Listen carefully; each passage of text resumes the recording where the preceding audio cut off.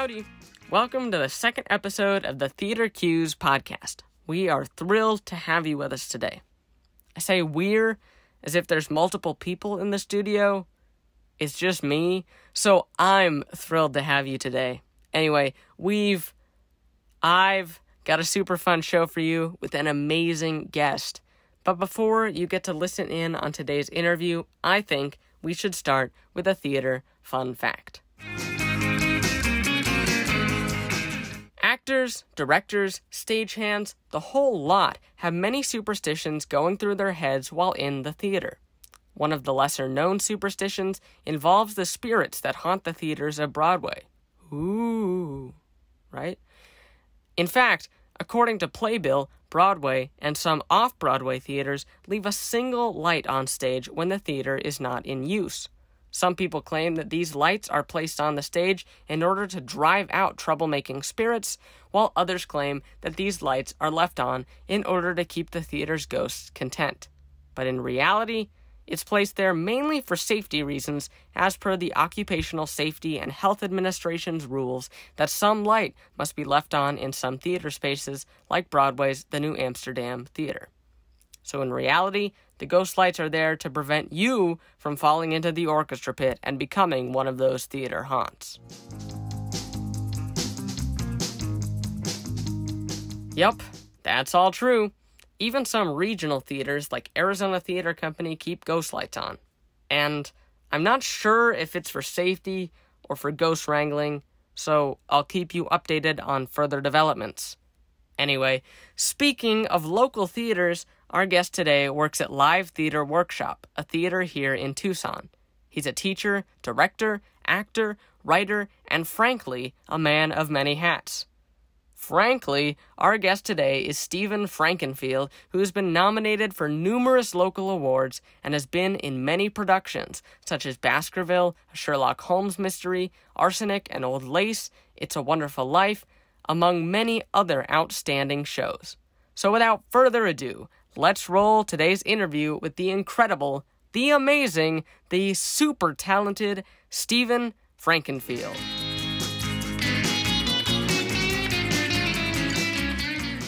Hi, Stephen. Hey, Nate. How are you? Good. How are you? I'm good. Good. It's good to see you. It's good to see you. It's been a little bit. Yeah. All right. Well, I guess I will dive right in and Awesome. Are we recording? Yes. Yeah. Oh, amazing. Let's do this. Jump right in. All right. So, first off, I guess just sort of introduce yourself, some of your greatest hits of your career, directing, acting, writing, all that jazz. My name is Stephen Frankenfield, and let's see.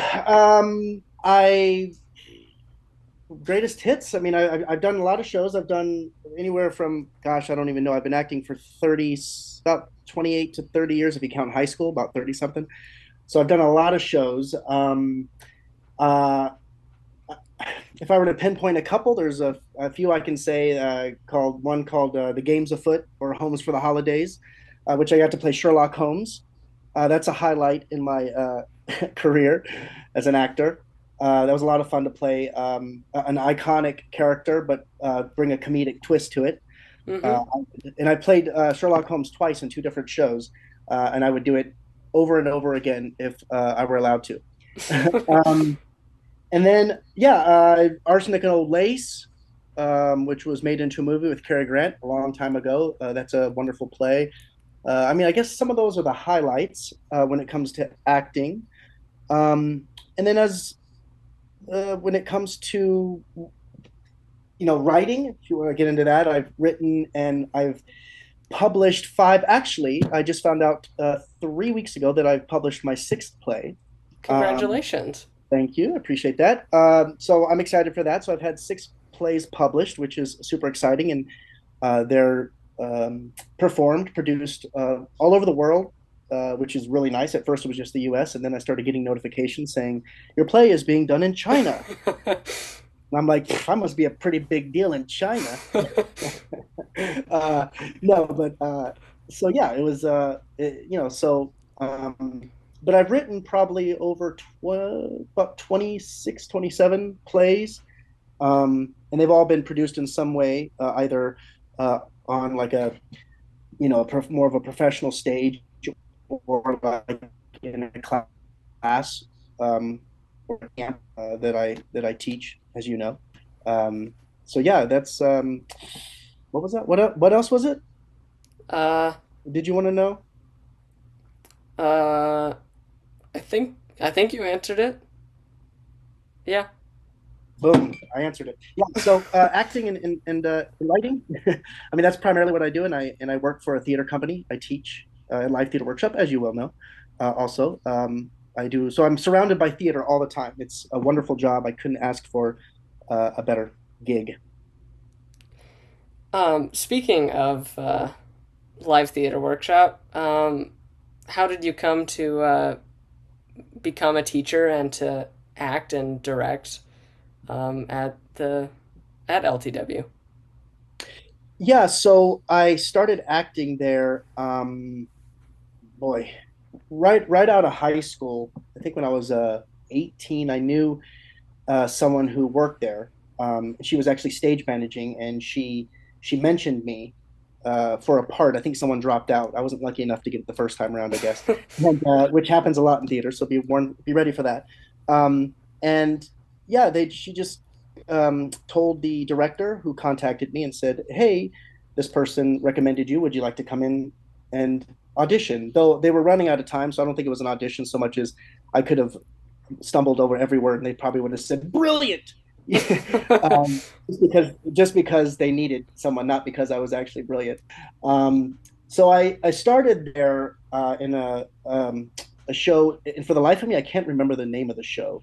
It starts with Luann, and I know the word Hampton. It's like a four or a five name title character. um, and I guess they liked what I did, because then they asked me to come and be in Of Mice and Men, a very popular show. So I played George in that, and then that just started my. I think I might have moved in that time frame, and then I came back, and it just sort of started my trajectory with the theater. So I've been acting there for a long time, and then I was asked to direct, so I did that. And then when it comes to classes, they just asked if I was interested in doing classes, teaching classes. I had done some shows Mm-hmm. with people that work there, and as you know, like Amanda, Michael, Yeah. and yeah, they had asked me to. Uh, they asked if I was interested, and I said sure. So I did a few classes, and then one summer I taught a camp, and a couple people had to drop out, teachers, and they just said, Mm-hmm. "Hey, are you interested in teaching another one?" Again, I was just thrown in. That's I think that's a story. And I was thrown in, and I loved it, and they must have liked me, and they asked if I was interested in applying for a position there as the assistant director to the children's programming and the outreach coordinator to help with that, and I said yes, and the rest is history. I've been working there for quite a while now, so that's where that all started. So I've been with Live Theater Workshop for a long time. Cool. Yeah, I was gonna say my dad was he was looking through some old photos at the Arizona Daily Star's photo archive and found a whole Oh, bunch of pictures of old LTW shows. yeah, So there's a I'll lot of them. yeah.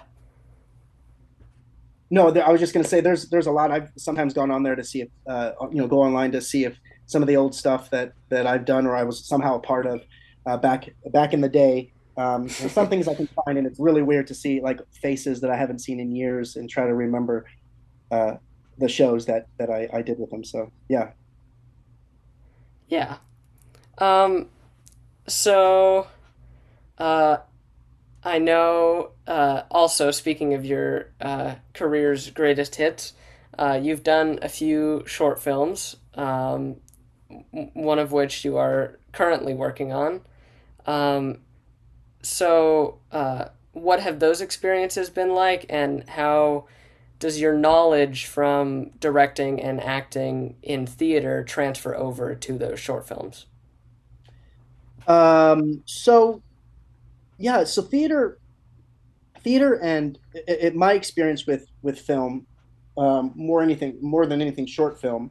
I've done quite a few of those over the years, and my experience is and some actors might disagree with me. I don't think there's a difference between the two.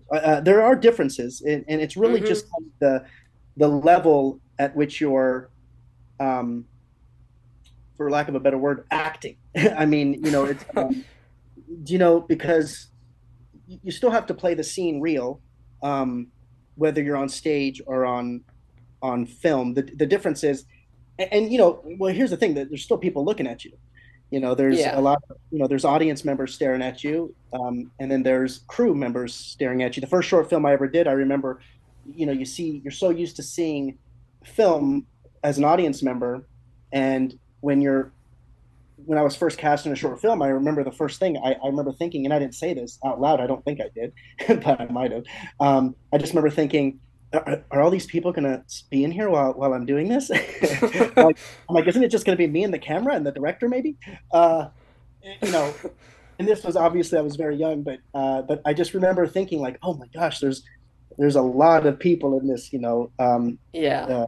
watching you. So, and luckily the theater background helps that a little bit. But I think it's a lot of just the level of how you're acting. I mean, it's how you're conveying emotions, and on film, obviously, it's usually closer to your face, so you don't have to do quite as much. That's the biggest thing is you heighten it a little bit on stage, but you also don't want to heighten it so much that it's not grounded.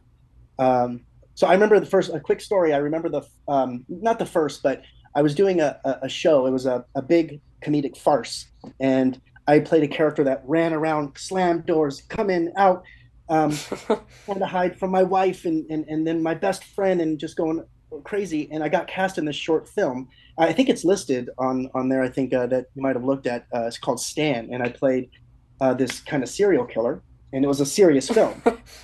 and and I was acting with Shanna Brock, who I don't know if you know the name. I've done a lot of shows at Live Theater Workshop with her. She's a great actress, and we were doing this movie together. And there's this scene in the car, and just to give you an idea, and we did a couple takes, and it's a very intimate, scene in this car between her and I, and it's at night, Yeah. and there's green screen everywhere because they're going to make it at night, and it's raining and thunderstorming, so it's real quiet. Excuse me, and uh, after a couple takes, the director pulls us aside and says, "Hey, Stephen, Shanna, can I talk to you for a second?" We're like, "Yeah," and we felt pretty good. We're like, "Yeah, that was a pretty good take." And he's like, Mm-hmm. "Hey, can you bring it down about to a level one? Right now, you're at about a level 15. I need you to be at a one."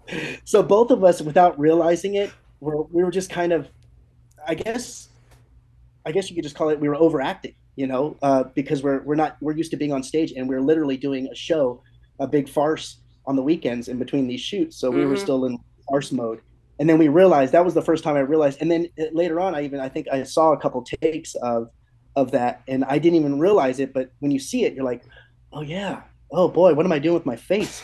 That's not real. I'm an alien. Um, so so yeah, I think just I don't find too much when it comes to the difference between the two. It's just you just gotta bring it down a few notches and just still play the scene, and listen to your scene partner is the Mm-hmm. biggest thing I can, even as a director, just listen to your scene partner and be in the moment. Well, I'd imagine with a short film, it's a lot different than stage in the perspective of like you're not able to key off of the audience's reactions, because that's part of the fun part Oh, of theater is you get to see how the audience is reacting and you can change vocal inflections and things like that based off of that. yeah, that's very smart, Nate. Absolutely. It's that's I mean, that's a big thing is the reaction of the audience. When you're on stage, the audience is, that's, I'm glad you brought that up because that's a big difference between, I think, between an audience in the theater and, a whole crew watching you. There could be a Mm-hmm. lot of people. For an audience, you know, you're not going to have a show unless you have an audience. I mean, you can Yeah. rehearse and do a scene with someone over and over and over, but unless you have an audience to enjoy it and laugh and cry and go through all the emotions that you're supposed to for the particular show, um, what's the point? So Mm-hmm. they become an audience. I found out the more I did it is you kind of got to embrace the audience. They're part of the show, whether you want to say it or not. And I know some actors will go like, I don't. I've heard actors say, I don't even know the audience is there, and that doesn't make sense to me because um, it doesn't mean you're not in the moment, but I'm very aware of the audience. I think you kind of have to be. Like you said, they start laughing and you have to pause, or there's a moment that went a little different that sometimes you notice didn't get a reaction that you're used to getting Mm-hmm. every night. And suddenly and you're in your head and you got to try to get back into it, which is listening to the scene and your scene partner. So that is a big difference between the two. So uh, yeah, that's great. Right? And then, uh, yeah, how about the short film you're working on right now, or how's that been going, and are you excited or nervous, or because you just started filming, right? We actually haven't started filming. We start Monday. It's a 2 day shoot. It's a short film Monday and Tuesday of next week.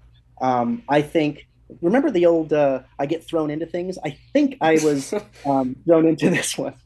Um, if you have titles for your shows, this one should be something about thrown into when somebody else drops out. No, so I don't actively go out and look for short films because I'm so Mm-hmm. busy with the theater. Um, but I think a few weeks ago, I think somebody probably had to drop out, and I know the one of the producers on the film. I've worked with other things with him on other things, and he mentioned me, and the director and I talked, and we hit it off, and so um, yeah, so I've only really known about the project a few weeks, and tonight's really our only rehearsal between me. It's a dark comedy. I probably I don't know how much I can say. Not that it's a big secret, but Yeah. No, I yeah, get it. Yeah. some big Hollywood movie. But I don't want to give away anything. But it's basically this the director slash writer used to be a waiter, and he had these two people who argued over paying for the check. It was a big family event, and Mm-hmm. they slowly argued over paying for the check, and it became a big deal. Like there was, they had too much pride to be like, you can pay for it, and somehow they were both heads of the family, and the waiter was caught in between this. So this named Daniel, he thought of this idea a long time ago, and wrote this film, and it's a dark comedy. It kind of starts that way, and then it becomes a lot bigger and darker and comedic than what happened to him. But yeah, that's kind of the premise, and I'm one of the guys that is trying to pay for the check. But tonight's our first rehearsal, so I'm looking forward to it. Cool. All right. Well, I have compiled here some questions that were sent in by listeners and theater people, etc., etc. Um, so, first off, this is from Andrew. Andrew asked, how do you find auditions and open calls when you don't live in an area like New York that consistently has a need for actors?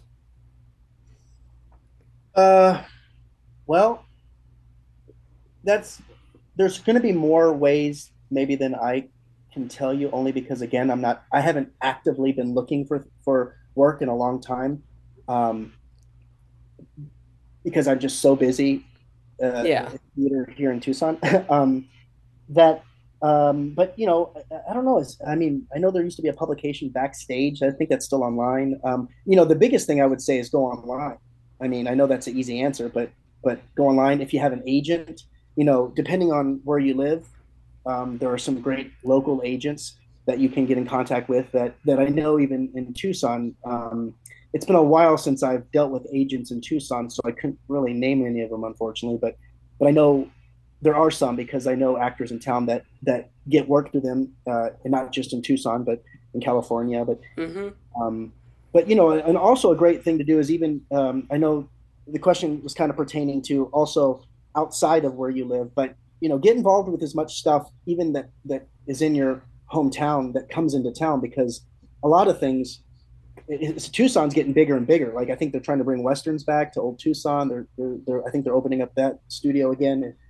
Um, just be involved in stuff, because it's like networking. You're going to meet people and they're going to remember you. And if you work hard and um, you show discipline, and you're a good person, they're going to remember you, and get you going for other things. So just get involved in things, and jump online. I wish I had better answer than that. It's been a while since I've really actively looked. So I was going to say, I mean, on the internet is sort of a magical thing in that regard because, you know, even college students now can post casting calls for people in their areas.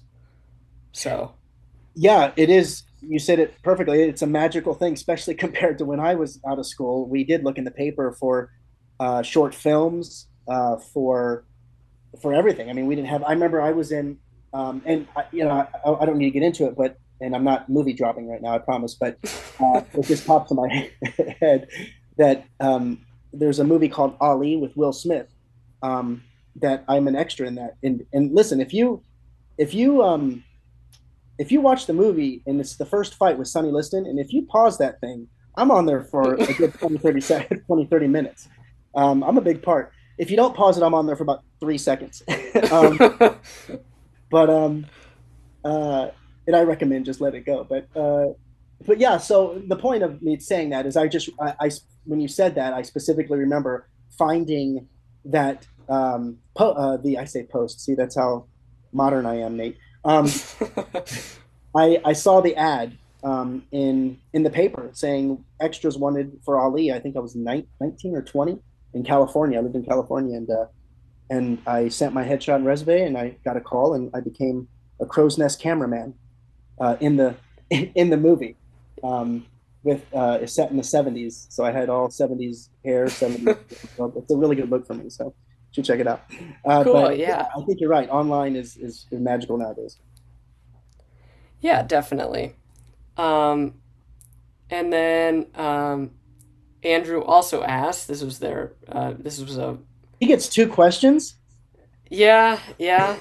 It's okay. No, I know. Uh, but um, Andrew, who is spoiled with two questions, uh, asked, what do you find most fun about teaching young actors theater? um, I I so much. I mean, what immediately comes to mind is a couple things. One is when I didn't start acting until I was in high school. I didn't really even know there was acting was a kind of a thing. I mean, I kind of knew, but until I Hmm. started high school. Um, so before that, I look at the students that come in through live theater workshop, and I see how young some of them are, including you at one point. Now you're much older, and it kind of it makes me so happy. It kind of fills my heart, really, that some of these kids come in and they're so enthusiastic about it, and they get so excited for parts, and sometimes they count their lines, which you're really not supposed to, but they're into it. They want to know how many lines they got, and even though we tell them not to count them, and they're anxious to highlight their lines, and they're anxious to start blocking, and sometimes they're not in the mood. I love that, and I wish that I could have had that experience when I was younger. So I just the feeling I get is extraordinary for that, to watch these young kids, and also to I I've done I've had a lot of experience on stage and off stage as a director, and it's fun to just pass on things that I've learned over, and more than anything, just experiences that I've had, and pass that on in some kind of way, and watch these kids that have been with us since they were really really small, Hmm. first, second, third grade, and some of them have graduated. Um, it's just amazing to see. I mean, I think that's probably my favorite part of it. I mean, really, is just like if I stand back and look at the big picture, is just to see these wonderful people, these kids become adults and go on to do wonderful stuff, whether it's theater or not. And some of them still move on to do a lot of theater, move away to New York and California and Chicago and anywhere else. And I love that. I love it. Cool. Yeah, I'd imagine that would be really cool. Um, Yeah, because you know these kids as students, and then they get older, and then you have a different kind of relationship with them because suddenly they're not students anymore; they're adults, mhm. and they're real people, they're real humans, uh, and it's just fun. It's fun to get to know them in a different way as well. So, Um, and then Evan sent in and asked, how difficult is it to direct a show, and are there any um, issues or things like that with the actors or crew that make it more difficult, if at all? um, if if you do a lot of preparation and you read the script a lot and you have an idea of the show, at least this is my um, approach to directing. And you have ideas and you have a sense and themes and you kind of know what you want to do with the show and you have a very good sense of it coming into rehearsals. It's and you got good actors. It's a lot of fun and there aren't too many issues that arise. For me, I'm a very loose director. I Because as an actor, I like to try things. I like directors that let Mm-hmm. me try things. I'm going to fail, 9 times out of 10, but that 10th time, hopefully I grab it and I can run with it. And directors that let me play, that's important to me. I want to fail on stage, and we Mm-hmm. tell our students that is it's okay to fail. It's what you should be doing. It's rehearsal. Do it now so you don't have to do it later. So try things, try crazy things. So as a director, I approach it the same way. I want my actors to try things. I tell them right at the beginning. I don't usually pre-block anything. I'll have if it's a big farce or something that takes certain timing issues, or if it's like a stage combat issue, or an exit entrance at the same time that you have to work out, then I will pre-block that. But for the most Mm-hmm. part, I just let the actors be really loose and comfortable and let them have fun and fail, and we talk about it, and and when it comes to issues, I as a director, I don't think I've ever had any real issues. Yeah, I wish I had a better answer for that, but I don't think I've ever had a real issue as a director. It's been pretty fun. Well, and you've directed me a couple times, and that's one of my favorite things about you as a director is it's like you trust the actor's instincts, and that's super fun to like you said, be able to play around, be able to try different things, and know it's not the end of the world if you screw up in a rehearsal. Yes, and everybody remember that it's not the end of the world if you screw up in a rehearsal, and you maybe embarrassed a little bit, but you get over it. And yeah, like I said, not to repeat it, but acting is was always my first thing, way before directing. So as soon as I started directing, I knew that okay, well, I'm not gonna. There's a big difference. Usually, I can't say that across the board, but when I'm being directed by uh, someone that only directs, as opposed to someone who's an actor slash director, Mm-hmm. um, I think the actor directors sometimes have a little more patience because they know what it's like to be on stage, and they understand that as an actor you're trying to find things. I find a lot. I do a lot of homework, um, but I trust my instinct a lot on stage. And for me, so much of it comes when I'm on stage because I don't know what my scene partner or partners are going to do, and Mm-hmm. that's part of listening and playing off them. So much of it comes from the moment. Um, so when I work with directors that are really only directors, sometimes you notice a difference. They have a specific way they want. They have a vision, and they don't want to stray from that vision. I love having them having a vision. Please have your vision. I want you to. I want you to, as a director, I want you to come in um, and know the script more than I do. um, but also don't be afraid to stray away from it a little bit because you got to trust your actors. Mm-hmm. Yeah. All right, so uh, now I'm gonna hop into what I like to call the theater threes, which they're three questions that I ask every person who I interview for the podcast, and yeah, just sort of little things that people don't frequently ask, but are definitely curious about. About interests as far as plays go and things like that. So the uh, the first question, actually coincidentally, uh, this is the same question that one of our listeners and one of your students, Ivy, sent in. I So, um, but the first question is, what is your favorite musical and why? uh, for the longest time, it was Les Mis. Um, I saw it in New York when I first moved out there when I was 18 to go to school, and um, I was I I remember I was with a friend of mine, and she and I were watching it. And when the play was over, she says, "So, what'd you think of the show?" Because and I said, and I told her it was amazing. Oh my gosh! And Mm-hmm. she's like, that's funny because I kind of felt like I was alone the whole time because I was leaning forward the whole time. I like didn't focus on anything but the play. I was completely mesmerized. Um, and then anytime somebody came to New York to visit me in my time there, they were like, "Let's go see Phantom of the Opera." I said, "No, no, no, no. I love Phantom. Don't get me wrong, but we're gonna go see Les Mis. It'll change your life." Um, and then I probably will switch that up. Recently, I saw a few years ish ago. I was in New York and I saw Hades Town with the original cast right after it won the Tony, and Cool. I think it took the crown. I could not stop thinking about that play for days and days after. It's an amazing musical. It's beautiful.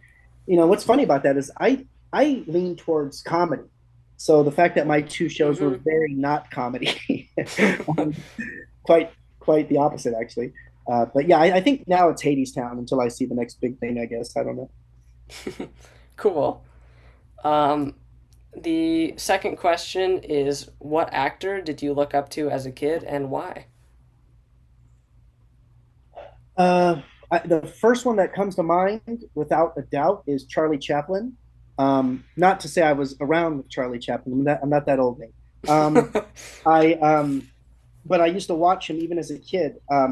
And I'm going to give you kind of an answer that's going to sound like I'm just being funny, but even stuff like Looney Tunes. My dad used to watch Looney Tunes all the time, and I used to watch them and just be like, oh, completely transfixed with like Bugs Bunny and Yosemite Sam and all these, Mm-hmm. and not just the voices, which were a lot, which were so much of it, but just the animation of it and the crazy things they did with their faces and their bodies and the way they contorted. And I'm like, this isn't real, and it wasn't. But as a kid, you watch it and you're like, this is amazing. So I remember at an early age, I just used to love that. So I think that's why I kind of started gravitating towards. I loved silent movies for some reason when I was a kid, and Huh. Charlie Chaplin was like number one to this day. He is. I can still watch him and laugh or take something away from one of his films. So Charlie Chaplin, and more modern, I just like character actors. I like a lot of character actors that can Mm-hmm. just play many things. And yeah, a lot of character stuff. But my number one is Charlie Chaplin. It's a dated reference, but I'm gonna say And to your point about Looney Tunes and stuff, I've gravitated toward shows like Looney Tunes and The Simpsons and even some live action comedies like The Office that are just like, they're uh, I think the writing and the directing and the way that they make it is so incredibly funny, and that sort of amazes me because it's like the way that somebody can think all of that up and put it into animation, is really cool. Yeah, I think it's an amazing medium, and I think what's great about animation is like it's kind of sky's the limit, right? You can Yeah.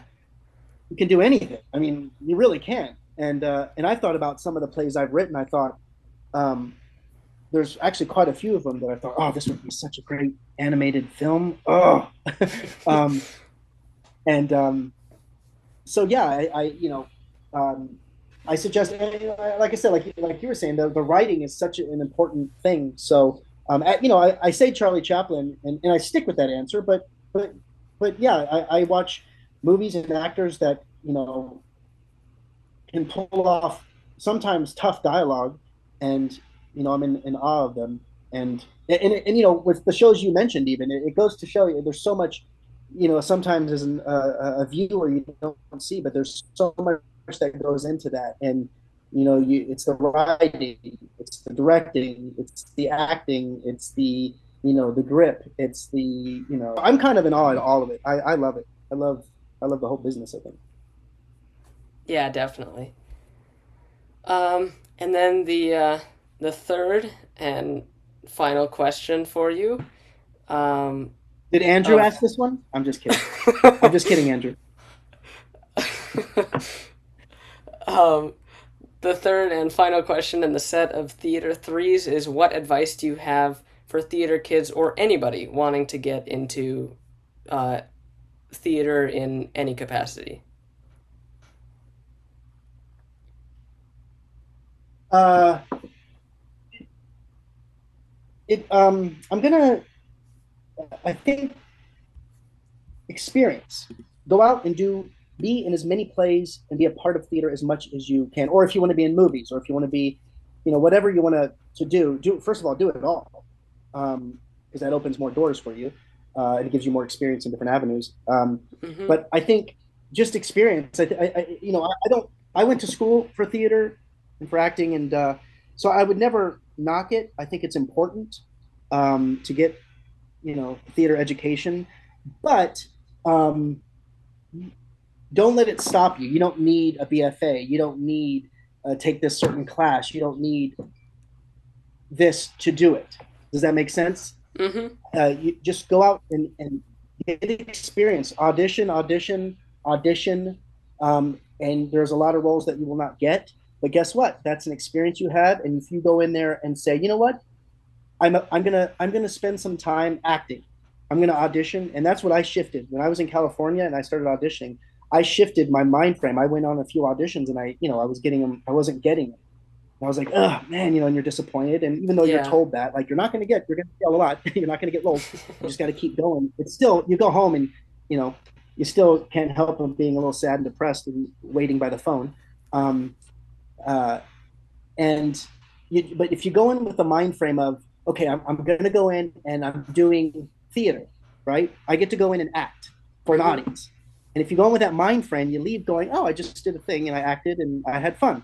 So you just got to kind of have that mind frame and just know that you know it, you're not going to get everything, and just experience. Don't let it stop you.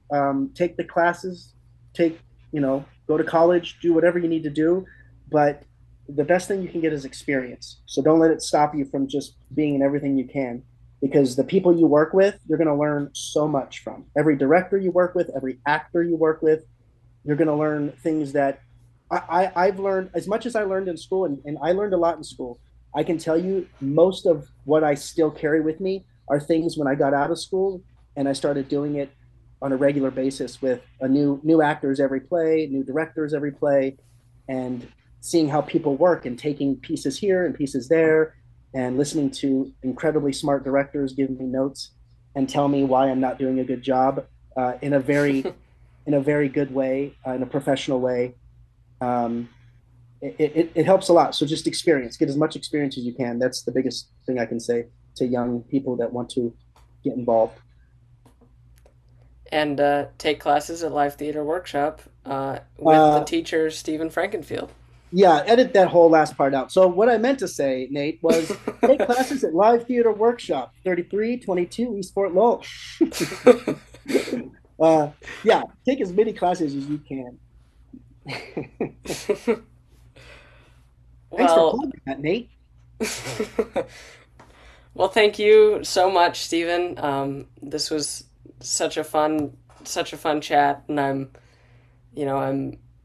so happy that, I just keep learning more and more from you every time I see you. So, Well, thank you, Nate. And to turn it around on you, you've been with the theater for a while, and I've seen you grow as an actor and a writer, which you wrote an incredible play that was in the Young Playwright Contest, which was awesome.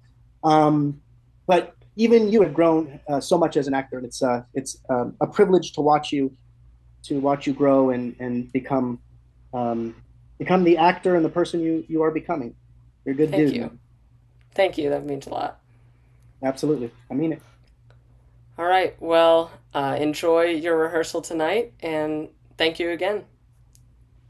Thank you, Nate. Appreciate you having me, and I'll see you soon. Sounds like a plan. All right, see you later, Nate. Bye. Bye.